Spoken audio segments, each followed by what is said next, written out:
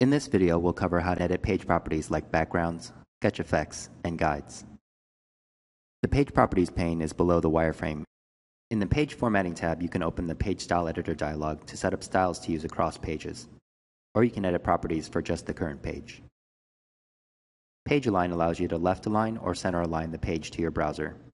This only applies to the HTML, so you won't see the change in the wireframe. Back Color applies a background color to the page. Back Image lets you import an image to use for the background. Horizontal alignment and vertical alignment sets the alignment of the background image. And Repeat tiles the image horizontally, vertically, or both.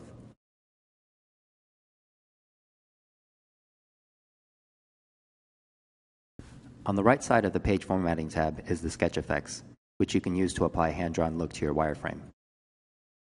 Use the sketchiness slider to set the sketchiness of the lines.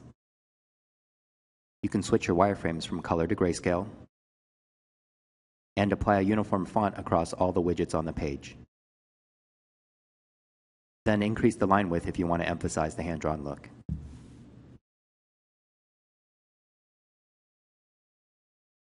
I'm going to set this back to the defaults before showing you page styles.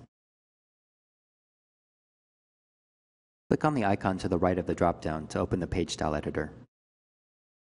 We're going to edit the default page style for all the pages in the file. You can also create custom page styles.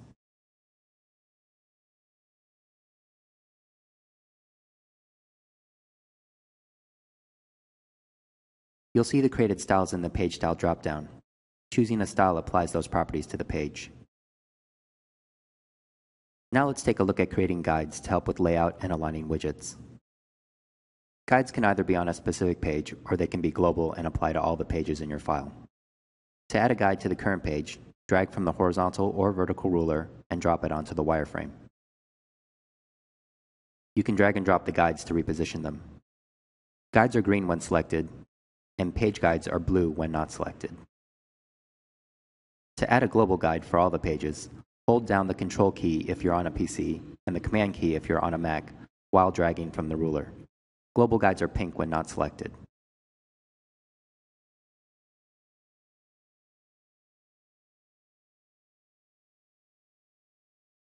To hide and lock the guides, right-click on the wireframe, choose Grid and Guides, and select an option.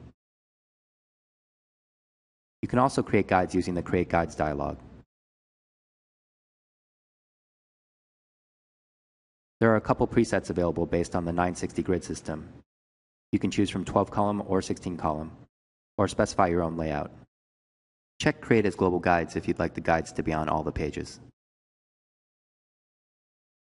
That's the end of the Page Properties demo. If you have questions, email us at support@axure.com or tweet us at AxureRP.